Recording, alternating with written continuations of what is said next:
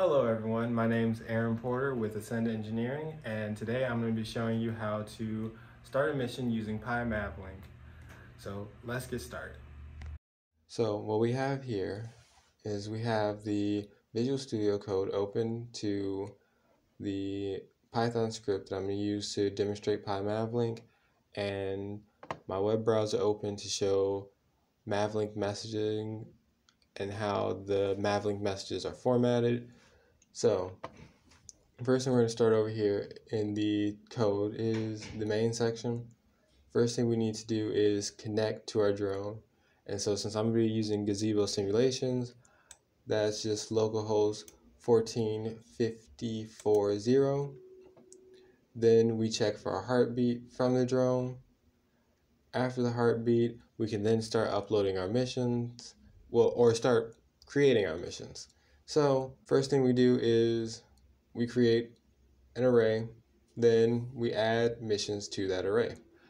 So what I did was I created a class called mission item that I just append to the array. So I have 3, 0, 1, 2, and these are longitude and latitude, as well as the altitude I want the drone to sit at. 0 indicates the current mission item that is being used. So I'm going to go over that further up, but I just want to kind of briefly touch on this. So it's above the takeoff point, above destination point, and destination point. So let's go look at mission item. The mission item class, first thing that we get is the sequence number, which is 0, 1, or 2. The next up we set the frame, like how we do here. And the frame that we're using is global relative altitude, and that allows us to basically use longitude and latitude to tell our drone where to be in relations to the Earth. The next up command. The command basically tells it that what I'm sending you, the drone is supposed to go to this waypoint. What's the current mission item that we're on? Auto is auto continue, lets the drone know whether or not once this mission item is complete, what to do. Does it go on to the next mission item, or does it stay at the exact same location? 1 means just go to the next waypoint. The next up, the rest are params.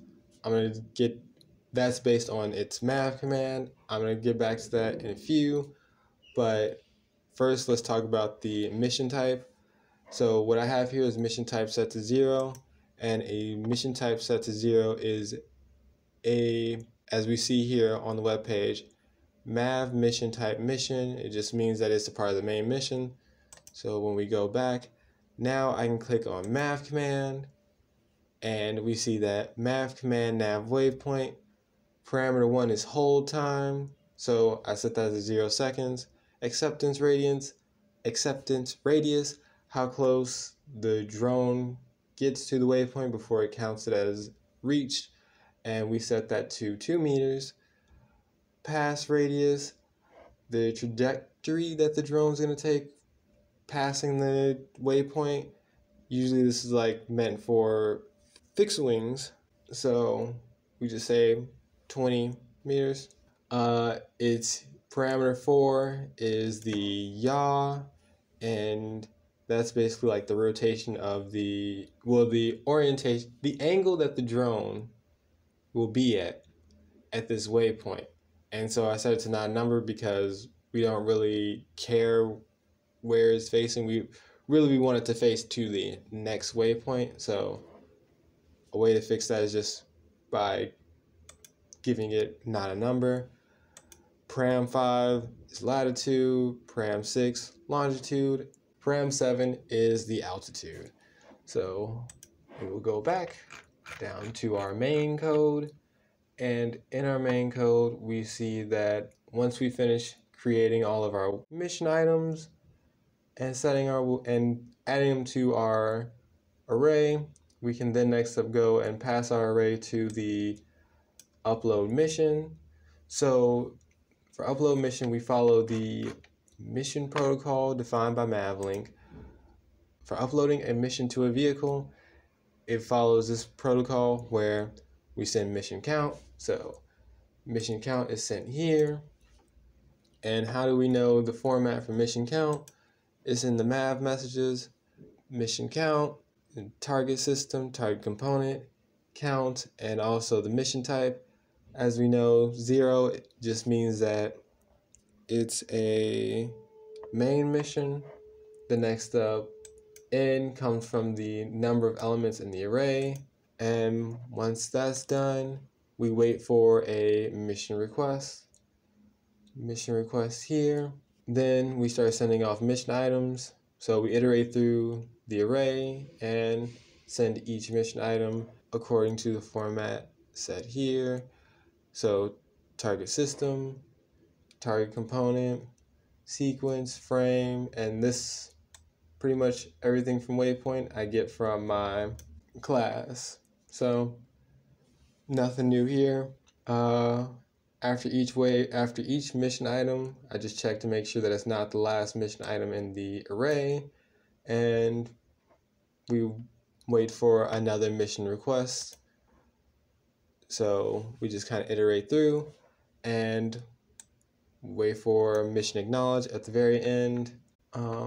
So briefly to cover the acknowledgement state, the ACK function is just an acknowledgement from the drone. So whenever I receive an acknowledgement message that I'm looking for, so the keyword that I'm looking for is mission acknowledge, and it's blocking, so this code does not run until I receive that mission acknowledge or mission request or whatever other keyword statements I decide to use for my program.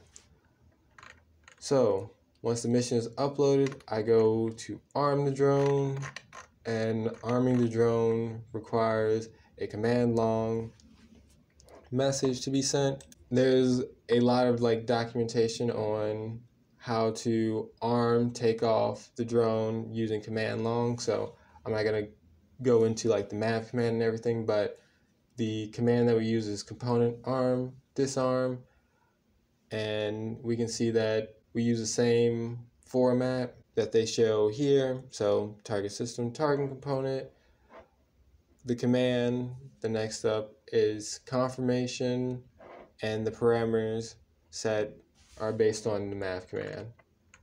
After that, we go into takeoff, and takeoff is another command long, same format, different command, nav, takeoff, and the parameters vary based off the takeoff command.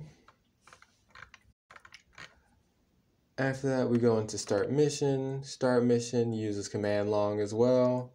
Target system, component, mission start, and the parameters. So once we finish, now our mission is started.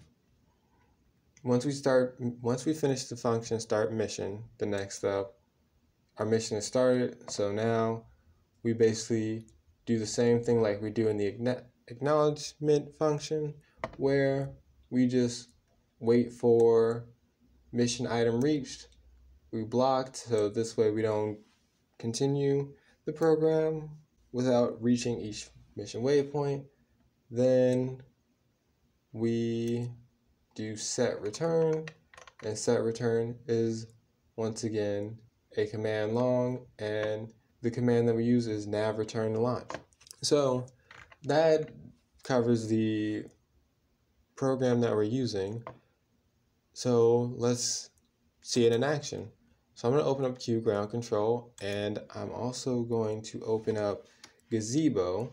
I changed the home latitude and longitude for my drone.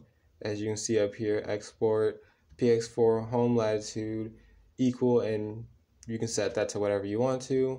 Home longitude equal, set that to whatever longitude you want to. You can get those coordinates off of Google Maps, but let's go ahead and make our px4 simulation in Gazebo. And now we have our Gazebo simulation open. Let me put that over here and open back up my terminal. And now only thing I have to do is run the code, and we should see all of the messages that were printed out. So starting heartbeat, checking the heartbeat, We see the drone armed. So message sent out, mission request, this is it uploading.